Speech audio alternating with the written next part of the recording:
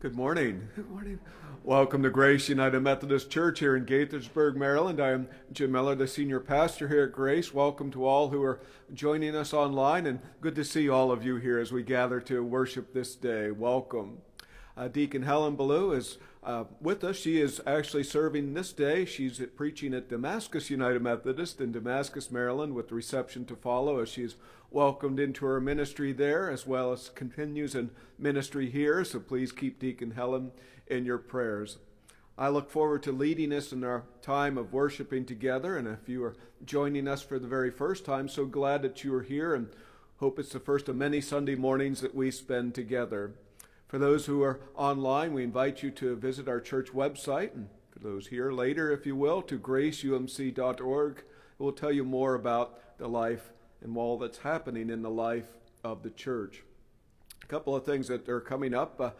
Next Sunday morning will be our Christmas in July celebration. That will be July 24th, so close to the 25th. We're going to gather and just think about the Christmas season, the warmth and the joy of the season, not so much the busyness. We're not wanting to bring that back, but rather just the joy of celebration. So that's going to be our theme for next Sunday morning. Also at this service next Sunday, we'll be celebrating our work camp team who will be leaving on their mission trips, so much to give thanks for.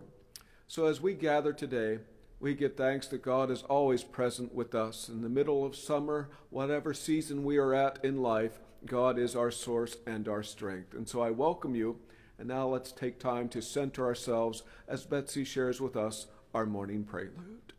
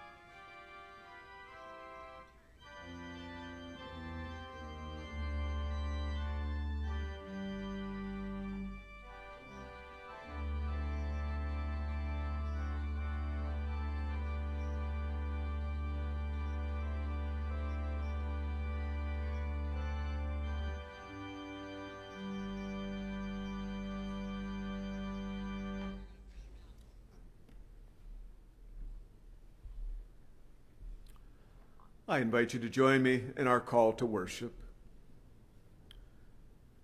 We gather this day from a week filled with needs and demands. We come to find rest and renewal of our spirits.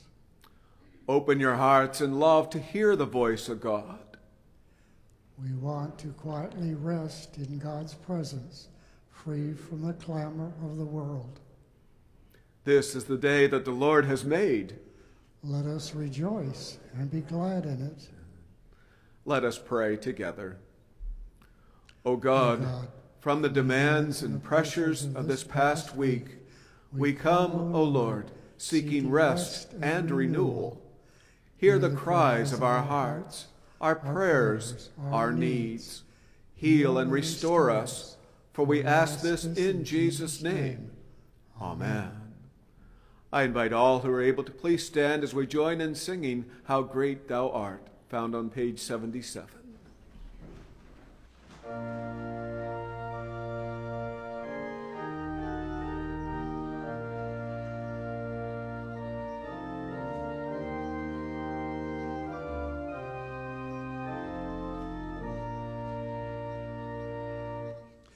O Lord my God, when I in awesome wonder consider all the worlds thy hands have made, I see the stars, I hear the rolling thunder, thy power throughout the universe displayed. Then sings my soul, my Savior God, to thee. How great thou art, how great thou art. Then sings my soul, my Savior God, to thee. How great thou art, how great thou art. When through the woods and forest glades I wander and hear the birds sing sweetly in the trees, when I look down from lofty mountain grandeur and hear the brook and feel the gentle breeze, then sings my soul, my Savior God, to thee. How great thou art, how great thou art. Then sings my soul, my Savior God, to thee. How great thou art, how great thou art. And when I think that God his Son not sparing sent him to die, I scarce can take it in, that on the cross my burden gladly bearing, he bled and died to take away my sin. Then sings my soul, my Savior God, to thee. How great thou art, how great thou art. Then sings my soul, my Savior God, to thee. How great thou art, how great thou art. When Christ shall come with shout of acclamation and take me home, what joy shall fill my heart. Then I shall bow in humble adoration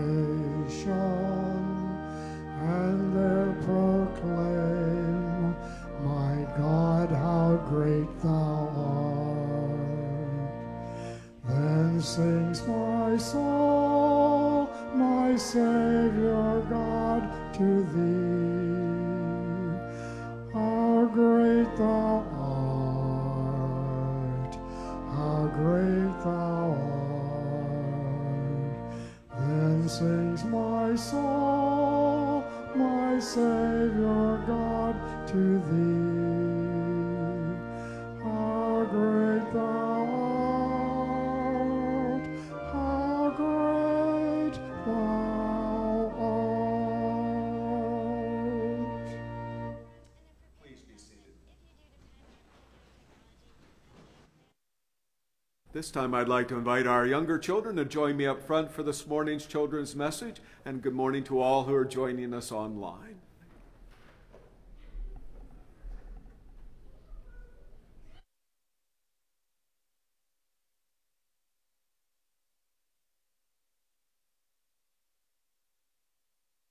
Wondering if I would get here first. There we are. Welcome. Good morning. Good morning. Good morning. Oh, it's good to see you. God. Cute. How's everybody this morning? Doing well? Good to see you. Good. Now, today I wanted to talk to you about something very important, okay? Just a second, I got a text here. Yeah, our tea time tomorrow at 9, that'll be fine. Okay, very good. All right. Okay, as I was saying, I wanted to really talk to you about something very important today with our story about Martha and Mary. Excuse me, I'm getting a phone call. Sure. I'd love to extend the warranty on my car. Sure. Can I call you back in a little bit? Sure. Sorry about that. Where were we? Oh, Martha and Mary, of course. Yes, I wanted to tell you a very important story about Martha. Excuse me a second here. I got a Facebook request here. They want me to like what they sent. There. That's really rude, isn't it, of me, isn't it? I keep letting myself be distracted. Do you ever notice that? Sometimes people can be talking to one another and they're not really looking at each other, but they're looking at their phone, or they're texting and not really paying attention to what's being said. They become distracted. Well, the reason I share that is in our story about Martha and Mary, we can see how easy it is to become distracted. Now, they didn't have cell phones in Jesus' time, did they? But even without cell phones, without all the modern technology we had, we learned that one can still become distracted if we're not intentional about our faith. And that's what Jesus is inviting us to do so. Now, texting can be a very good thing, can't it? We can text our loved ones there and tell them what's going on, and calling on the phone. Reagan, when you're a little bit older, I'll tell you about the time your mommy called 911 and the police officer came to our house and we had to explain there was no emergency, but he thanked her for knowing how to call 911. So we know phones can be a good thing there. And even as a church, we have a Facebook page where we can be in communication this wonderful way that we're using Facebook to connect with many of you today. These can all be wonderful tools, but if we're not careful, they can be distractions to us. And I believe that's what Jesus was teaching with this story of Martha and Mary that we're about to look at. What Martha was doing was very good, was cooking a meal. We certainly have meals here at church, don't we? And they're an important part of our gatherings, breaking bread together. And there was Mary. She was sitting at Jesus' knee, that is, learning from him, accepting the teachings that he was offering. That's all very important. It's not one or the other. But what is important is that we always keep Jesus first in our lives. So how might we keep from being distracted this week? Not just by cell phones and the technology, but sometimes just the busyness of our lives. We have to be intentional. And Reagan, I have a little book here for you and for each of us here. What I find, we didn't have to leave, but here, we have a book here to take with you. What I find is helpful in my journey is I keep a little note card in my pocket just to pray for somebody that they come to mind, or an appointment that I have to meet with someone. I find if I write it down, if I'm intentional about it, I am much more likely to be able to fulfill. And so it is our faith. When we think about ways that we can be intentional about thinking about Jesus, turning to Him, talking with Him, praying with Him, we too can be intentional. So this week, and for those of you at home, I hope that you will take time to, whether it's to draw a picture or to write a poem or just go to the Bible and maybe write your favorite verse, just some way that we can be intentional about keeping God first in our lives. It is my prayer that nothing will distract you, but rather all these wonderful tools we have in our lives can be used for God's glory. Okay. Thank you all for coming up, and blessings upon your day.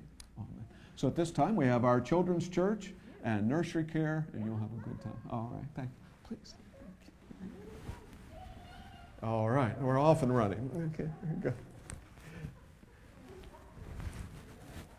At this time, I'd like to invite all who are able to please stand as Amy shares with us our gospel lesson for today. The gospel lesson this morning comes to us from the book of Luke, chapter 10, verses 38 through 42.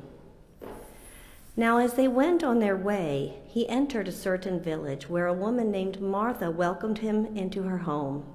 She had a sister named Mary who sat at the Lord's feet and listened to what he was saying. But Martha was distracted by her many tasks, so she came to him and asked, "Lord, do you not care that my sister has left me to do all the work by myself? Tell her then to help me." But the Lord answered her, "Martha, Martha, you are worried and distracted by many things. There is need of only one thing. Mary has chosen the better part, which will not be taken from her." This is the word of the Lord for all people. Thanks be to God. Please be seated.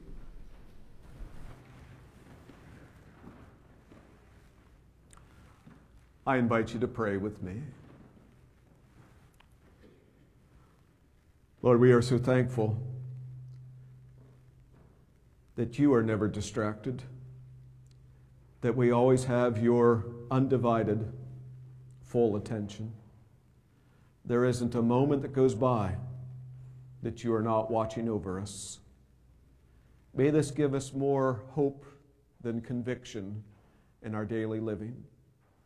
Help us, O God, not to live a life out of the fear of, oh, God may be watching, but rather help us in faith to live boldly, knowing that you are in fact present, there to guide us each and every step of the way.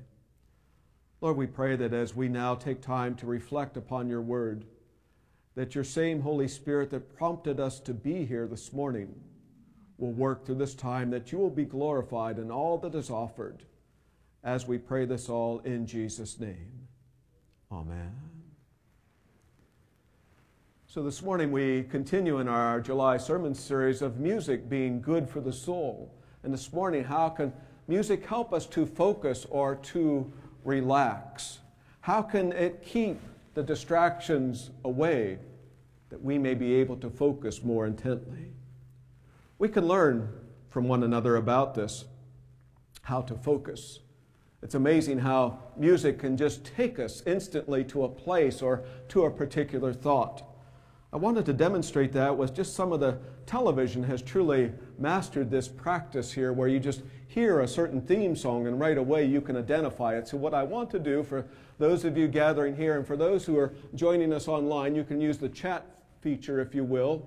And what we're going to do, we're going to play a song of introduction here. And as soon as you've recognized it, please just shout it out, type it there, and we'll see if you are right here. Again, how music can take us to a certain place. Let's go ahead with our first song, please. All right, I heard it there, Mr. Were they right, Kevin? Mr. You got it. Very good there. All right, very good. All right, you're off and rolling here. Let's go to the next one, please. Here. Thank you. Oh, we hardly had to play that one. One of my favorites, too. Thank you. Golden Girls, you're right. Okay. All right, you had to go back there a ways, didn't you? 70 Shore. Jefferson's, you got it there. Very good. Thank you. All right, I had to listen to that one for a while before I recognized it. You're right. Very good. Dating yourself. There you go. You got it. You're right. Very good. Oh, you're doing well here. There they are. All right. Very good. Another clap. Friends, there we are. You did wonderful there. Thank you. Thank you, Kevin. So as we gather, how music can just take us to a certain place in time. I believe that's the beauty of the gospel and the Holy Spirit working, as we see demonstrated in this story that Amy shared with us about Martha and Mary. Just hearing this account, although how many years ago, just takes you into scene. Maybe it took you into your very own households and sisters talking or combating with one another, or maybe it reminded you of someone in particular here. That's the beauty of the Gospels, that we can see ourselves in them. But when we think of this story, and then if you were here last Sunday, we had the account of the Good Samaritan. They seem to be telling us different things. One is service, and then today Jesus is saying that Mary's chosen the better path of contemplation. Which one is it? Well, we look at it this way, as one of our, Fred Craddock, one of the famous preachers, put it this way. He wrote, if we asked Jesus which example we are to follow, the active Good Samaritan or the contemplative Mary, Jesus would probably say, yes. It's not a story or an account of either or, in other words. It is both. Whether it is the action of serving, as we saw with the Good Samaritan last Sunday, caring for one in need, or here where we have Martha and Mary, it is a story of both. Because even when you are contemplating, even when you are focusing on the study of God's Word, and here she was before Jesus as a disciple, learning, reading, taking in the Word can call us into action as well. For example, the story is told of Grace Thomas by preacher Thomas Lang. Grace was born in the early 20th century as the second of 5 children. Her father was a streetcar conductor in Birmingham, Alabama, and so Grace grew up in modest circumstances. Later in life, after getting married and moving to Georgia, Grace took a clerking job in the state capitol in Atlanta, where she developed a fondness for politics and for law. So although already a full-time mother and a full-time clerk, Grace enrolled in night school to study law. In 1954, Grace shocked her family by announcing she wanted to run for public office. What's more, Grace didn't want to run for the drain commissioner or for city council. Grace ran for governor of the state of Georgia. There's a total of 9 candidates that year. 9 candidates, 1 issue. It was 1954, and the issue was Brown versus Board of Education, the landmark decision that mandated a desegregating of schools. Grace Thomas was alone among the 9 candidates to say she thought this was a just decision. Her campaign slogan was, "Say grace at the polls." Well, hardly anyone did, though, and Grace ran dead last. Her family was glad she got it out of her system, except she didn't, and so decided to run for governor again in 1962. By then, the racial tensions in the South were far hotter than they had been 8 years earlier. Grace's progressive platform on race issues earned her a number of death threats. One day she held a rally in a small Georgia town and chose as her venue the old slave market in town square. As she stood there, Grace motioned to the platform where once human beings had been bought and sold like a product, and she said, "The old has passed away, the new has come." A new day has come when all Georgians, white and black, can join hands and work together. Well, at that point, a red-faced man in the crowd interrupted Grace's speech to blurt out, "Are you a communist?" "Why, no," Grace replied quietly. "Well, then where are you getting all them ideas?" Grace pointed to a steeple of the nearby Baptist church. I learned them over there in Sunday school. Grace had spent time listening to the word of her Lord. What she heard changed her life and launched her on a very specific mission in life. It's always good to take time to listen to the word of the Lord, but that word is dangerous. It always leads to action. She may have finished last, but she was the only one of the 9 candidates to stand for what was just. We would be hard-pressed to name all the other candidates. And even though she didn't win the election then, it is her actions that came out of the words she studied in Sunday school that were taught to her that have made a difference. This is what Jesus was teaching with Martha and with Mary. And for this to be a gospel account here, where we have both, where we do look back to last week, to the Good Samaritan, and yes, we look to today's lesson. It's not one or the other. It's both. Both Martha and Mary referred to Jesus as Lord, after all. Mary, by her very actions, kneeling at his feet as a disciple. Martha, by her words, crying out to Jesus, Lord. Both recognized him as Lord, but the key of recognizing the next steps that God was calling them to take. It's important that we look at these stories. I mean, they do help us fulfill the Shema that we heard last week, to love the Lord your God with all your heart, with all your soul, with all your mind, and all your strength, and your neighbor as yourself. Clearly, we see that in these accounts. The Good Samaritan last week, Martha preparing the meal, but we also see it in Mary as well. What Jesus offers us in this teaching. Notice the characters. Last week, the Good Samaritan, the one who was the outcast, the outsider. Mary, as a woman, kneeling, learning as a disciple. The disciples were men. Here is what Jesus is saying, and I think he says it in such a way. I don't think it's scolding Martha when he says, Martha, Martha, you are distracted by many things. There's only one thing on which you are to ponder. Mary has chosen what is better. What is so important in this moment, what we see here, as Jesus is demonstrating what is possible to Martha and to Mary.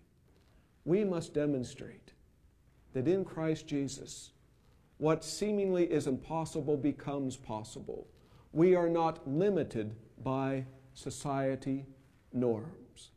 Martha may have been told that was her role, to be preparing the meal and no more.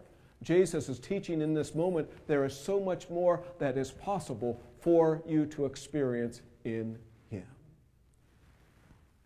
A couple of weeks ago, Betsy and I had the opportunity when we were in Ohio to visit our relatives, and one of the people I visited was my Aunt Janice.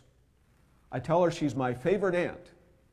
Well, she's my only aunt. Okay, my mother was the only child. My dad only had one sister who lived to adulthood, but nevertheless, she is my favorite aunt. She may be watching this broadcast later. Janice is going to be 98 years young later this summer. She demonstrated for me throughout my life what it means to be a faithful disciple. And it's funny, sometimes it's some of the simplest of moments that we hold on to. We were gathering as a church family. It was Advent. We were about to have an Advent dinner at church that night. And so the women were preparing the food in the kitchen. It happened to be one of those rare years that the Cleveland Browns football team was doing well. And they were in the playoffs. And the game was at the same time our dinner was to be held. So we didn't have cell phones then and other technology. So somebody thought to bring a portable television, and they brought it into the church parlor and hooked it up. And so all the young men and men, we were in there watching the game while the meal was being prepared. One thing you must know about my Aunt Janice is she loves her sports teams. Her Buckeyes, again, this is Ohio, and the Cleveland Browns, and so there we all are watching the game, and the door opens and in comes Janice. Say, I'm going to watch with you. Now again, a simple illustration, but there she was in that moment. She didn't let societal barriers say, no, this is not your place. You should be over there cooking the meal. No, she was there amongst us and continued to demonstrate to me throughout my life what it means to follow Christ. When her husband, my uncle, would pass in an early age, she would find the strength to go back to work, to carry on. She would establish a scholarship in his name that would help future ministers, those being called into the faith. And there when we met with her just a couple of weeks ago, there she lives at Copeland Oaks, which is like Asbury, very similar, a retirement community. She was saying, I'm so thankful. Her macular degeneration, her sight had improved, the treatment that she was under. She was seeing better. She was so grateful. She said, I can be able to navigate, to ride the bus to church again. And then pointing to the hall outside her door, she said, and I sure hope a neighbor moves in that room soon. I look forward to welcoming them into the community. Just in all these wonderful ways, she was demonstrating to me what it means to be a follower of Christ, what it means to me to live your faith, not just church, but to live it in the community. And I believe that's what Jesus is calling each of us to be able to do. Professor Sharon Ringe put it this way. She wrote, in its own way, the conjunction of the stories about the Good Samaritan and the female disciples voiced Jesus' protest against the rules and boundaries set by the culture in which he lived. As they developed seeing and hearing as metaphors for the activity of the kingdom, the twin stories also expose the injustice of social barriers that categorize, restrict, and oppress various groups in any society, Samaritans, victims, and women. To love God with all one's heart and one's neighbor as oneself meant then and now that one must often reject society's rules in favor of the codes of the kingdom, a society without distinction and boundaries between its members. The rule at societies are just two, to love God and to love one's neighbor. But these rules are so radically different from those of the society in which we live, that living by them invariably calls us to disregard all else, break the rules, and follow Jesus' example. How are you being called to disregard society's rules and expectations and your own obedience to Christ this day? Society would have told Mary then, no, you're not a disciple. Perhaps you're being told that you're not as important. Perhaps you're being told, no, I could never do that. You could never do that because of the color of your skin or because of where you are from, because of your economic situation. We can't live by society's rules. We must put Christ's rules first. We must make Christ the priority in our lives. That's what Jesus was saying to Martha. Do not let the world standards distract you from what I am calling you to do and to live, to follow, and to take His word. And I look forward to the day when we live in a just society, when these issues are no more, but the word will still have an instruction for us. Even in the time when we are all on equal footing, God's word is still there to call us. As the church, we gather in what's known as the ordinary time. That's the church calendar by which we live. So the color is green. You'll see that on our altar and paraments, meaning a time of growth. But what I don't want you to hear in ordinary time is, oh, that's ho-hum time. That is, it's not a special season. It's not Advent, or it's not Lent, or there's not a special occasion there. That's not what it means. Go back to your math class for a moment here. Do you remember such a thing as ordinal numbers and cardinal numbers? Ordinal numbers meant place, like The Orioles may no longer be in last place if they keep going the way they're going. That's ordering. That's order versus quantity. Cardinal, how many? So when we talk about ordering our lives, what Jesus was inviting Martha to do, what Jesus is inviting all of us to do, is to properly order our lives. You can have many forms of serving, whether it is in a meal or whether it is in a disciple class. There are many forms of worship.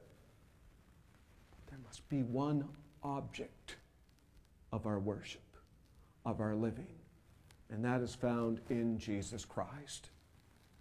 Cardinal, first place in our living. That's what Jesus was teaching. The world needs Marthas and Marys, that's for sure. Max Lucado put it this way when he once wrote the following. In fact, I agree, he was right on target when he wrote, "Every church needs a Martha." Change that. Every church needs 100 Marthas. Sleeves rolled up and ready. They keep the pace for the church. Because of Marthas, the church budgets get balanced. Church buildings get repaired and cleaned. Babies get bounced on loving knees in the nursery. You don't appreciate Marthas until a Martha is missing. And all the Marys of the church start scrambling to find the keys to the locked doors, turn off the lights, and turn off the fans. Yes, the Marthas are the Energizer bunnies of the church. They keep going and going and going. Martha was a live wire, to be sure. However, even live wires need a timeout for recharging. Work without worship will soon burn you out. Even in church, we can lose our sense of perspective. This is our call this morning. When Jesus says there is a better way, well, we know that He is the way, is the truth, is the life.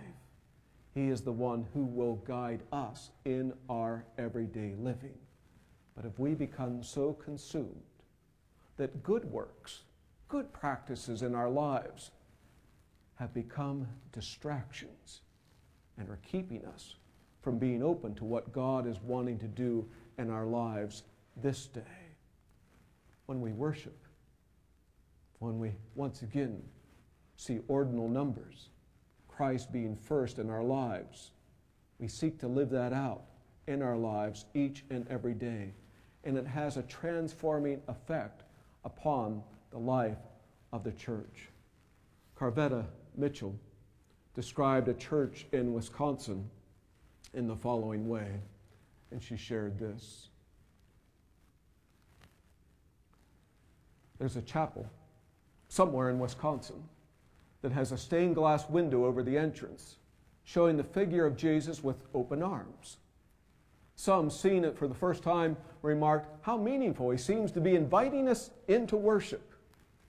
That's true, the pastor said. He is indeed inviting us into worship. When the service was over and the same person was going out the door, he looked up at the window again. There was the figure of Jesus with the same invitingly open arms. "Look," he said, "now he seems to be inviting us out." "Right," the pastor replied. "The Jesus who invited you to worship now invites you out into the world to serve other people in His name." Our Lord is greatly interested not only in what goes on in the church, but in what goes on in the office, the home, the factory, the soccer field.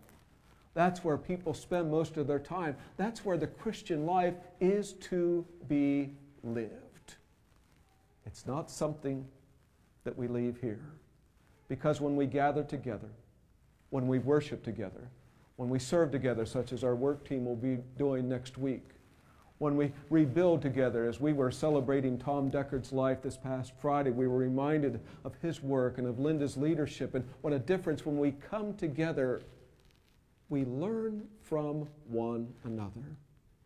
Even as seasoned Christians, sometimes we can learn from the babes in the faith, the infants in the faith. One mom shared the account how her child was saying her prayers. And you can recall a time as a parent or grandparent or aunt that you've had such an opportunity.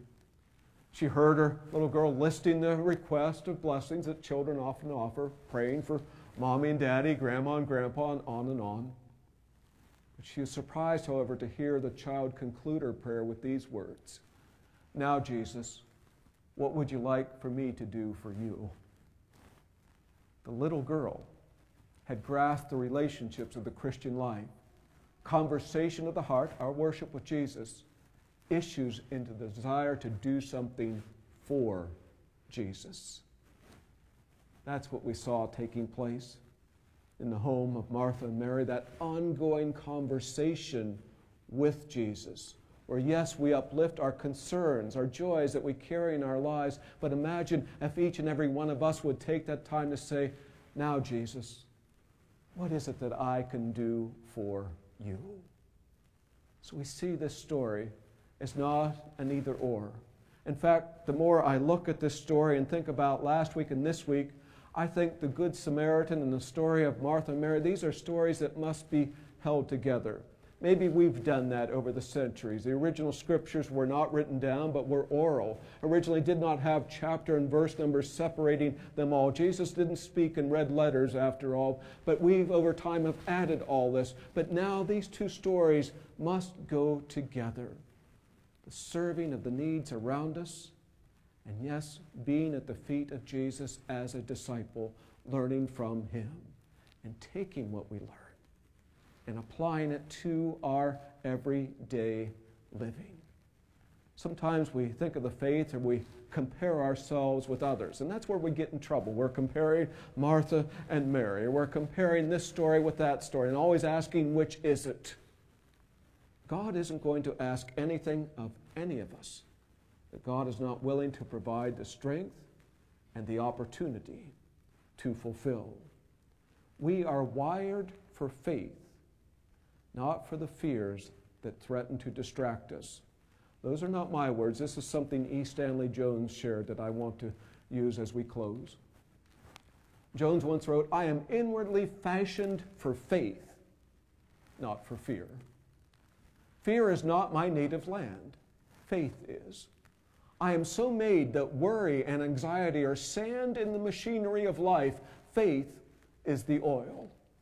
I live better by faith and confidence than by fear, doubt, and anxiety.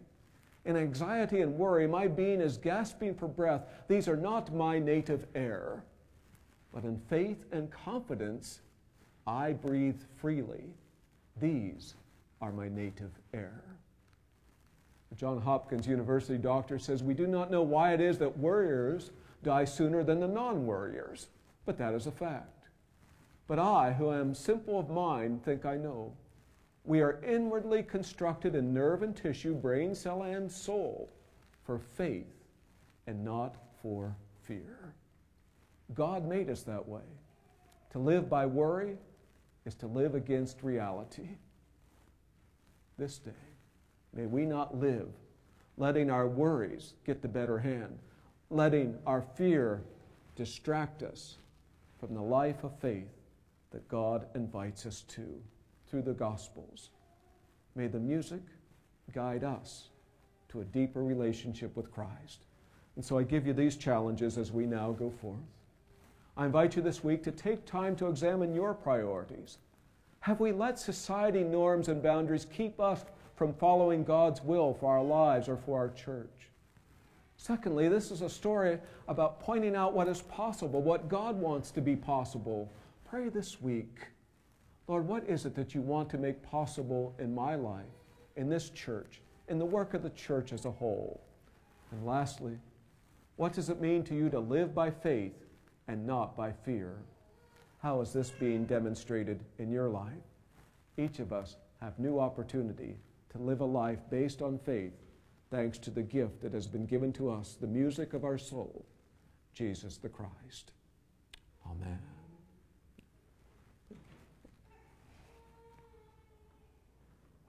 Now we're going to have a special music by Polly Conley. Good morning, Polly.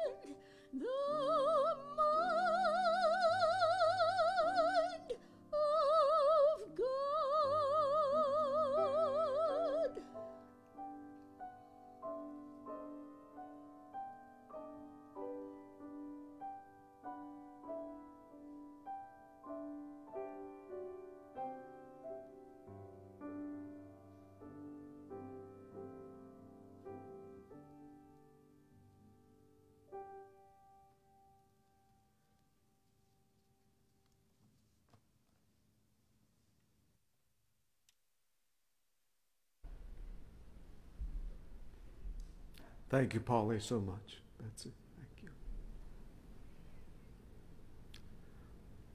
Let us join together as we offer our prayer of confession. Patient Lord, we schedule our lives down to the very second. We crowd in as much activity as we can and then wonder why we are so stressed out and tired. We are afraid to miss out on anything. And when it comes time to be with others, we spend our time worrying about details rather than longing for the visit. Forgive us when we get so caught up in the details and miss the opportunity to sit at your feet, learning, listening, growing in our faith. Help us to place ourselves in your care. Slow us down just a bit so that we can see the wonders you have placed before us and truly enjoy and share the blessings you have given to us. We ask this in Jesus' name. Amen. Hear these words of assurance. On the seventh day of creation, God rested, creating a Sabbath, a time set apart for rest, to learn, to listen, to be quiet and at peace. Let Sabbath take root in your heart and in your life. Be at peace in God's love for you. Amen. Let us continue in an attitude of prayer. Lord, we thank you for this Sabbath, for this opportunity to gather in your name. Whether we are gathering online or in person, whether this is our first Sunday or our years of spending Sunday in this special place, we thank you, O God, for the fresh word that we find in you. We thank you for how music has ministered to our souls once again, to have that quiet peace with you, that quiet place. Lord, sanctuary seems so hard to find these days. There's nowhere, thanks to phones and tablets and all the other devices, that we are unplugged from the world, it seems. We pray, O God, and we thank you for technology, and for many ways it has saved, it has helped so many. Help us, O God, to use these blessings in ways that bring glory to you. May they not take away from our relationship with you or one another. For all the forms there are of worship, all the ways we can worship, styles of worship, music, and all that leads, may it all lead to a closer walk with you, to lives that are pleasing to you. The world tells us how to live and seems to want to tell us as the church that we're not important anymore. But there's someone this day, perhaps in this moment, who is hearing the good news for the first time, is hearing the fact that they are loved, that they are not less than, that we are each children of God, cherished, valued by you, and that in you we find the better path to take. So many options our world offers. Lord, we pray that each of us will be open to your calling, to your leading. This day, O God, we bring personal concerns.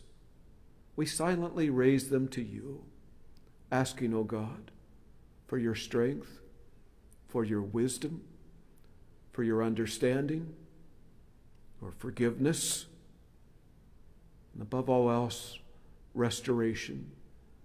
Now, don't take us back. Sometimes we find ourselves talking about before COVID or before this or before that.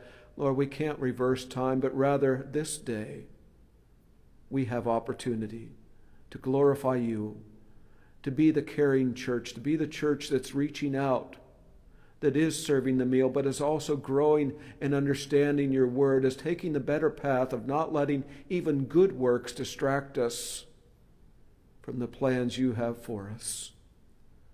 So whatever the rest of this day has in store, O God, we pray and remind us that you are greater than the one who is in the world, that love is greater than any evil, that love is stronger than any act of hate. And where there is violence, where there is hurt, where there is harm being contemplated or carried out, We pray, O God, for healing. We pray, O God, that we can be like Grace Thomas, that we are not afraid to be that one person that stands up for what is right, that works for justice, that practices justice, and seeking well-being for all. On our own, we don't get very far. And at times, O God, we feel like we take steps backwards. But in you is the freshness of a new day. So we look to you in this time of prayer to be our source of strength, as we now offer together the prayer that you have given us to pray. Our Father, who art in heaven, hallowed be thy name. Thy kingdom come, thy will be done on earth as it is in heaven. Give us this day our daily bread, and forgive us our trespasses, as we forgive those who trespass against us. And lead us not into temptation, but deliver us from evil. For thine is the kingdom, and the power, and the glory forever. Amen. I invite all who are able to please stand as we join in singing our closing hymn, Come and Find the Quiet Center.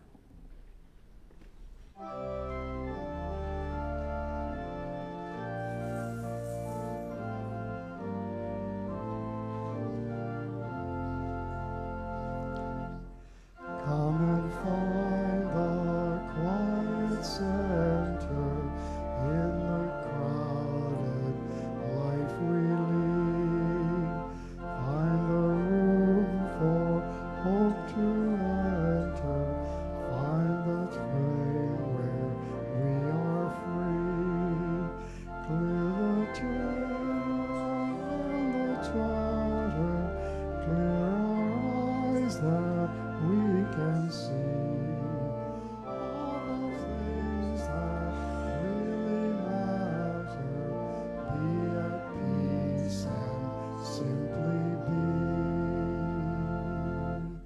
Silence is a friend who claims us, cools the heat and slows the pace. Silence is a friend who claims us, cools the heat and slows the pace. Guide the place within our thinking, lifting shades to show the sun, raising courage when we're shrinking, finding scope for faith begun.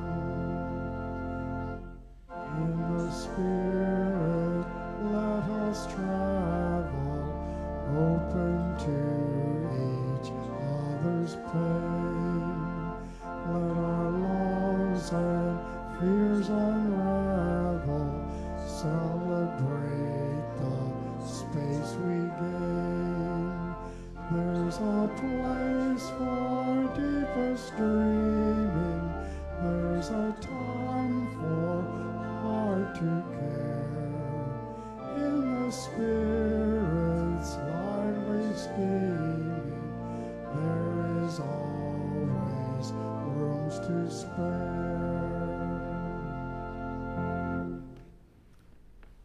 Please be seated. Again, our thanks to all who have joined us online and have gathered here in person. We look forward to gathering again next Sunday morning at 10 a.m. for our Christmas in July. So just come prepared to celebrate the joy of Christmas, the birth of Christ. We cannot, and the good news it means, we cannot limit to one Sunday or season in the life of the church. So we look forward to celebrating together. And at this same service next Sunday, we will be dedicating our work team, our work camp, individuals will be leaving right after service, and they'll be serving this year. They're not going far. They are going to Frederick, Maryland for a week of work camp. But in some ways, I think that's more challenging to offer a camp nearby and far away, and just give thanks for all of our adults and youth who have stepped forward and who will be part of this journey. We will be keeping you all in our prayers. Again, I remind you to take with you this week the following challenges. Please take time to examine your priorities. Have we let society norms and boundaries keep us from following God's will for our lives, for our church? It's a story about pointing out what is possible, what God wants to be possible, So pray this week, Lord, what is it that you want to make possible in my life, in this church, in the work of the church as a whole? And lastly, what does it mean to you to live by faith and not by fear? How is this being demonstrated in your life? Now, as we go forth, for just a moment, take a deep breath. That breath is restorative. It is bringing freshness and relaxation to your life.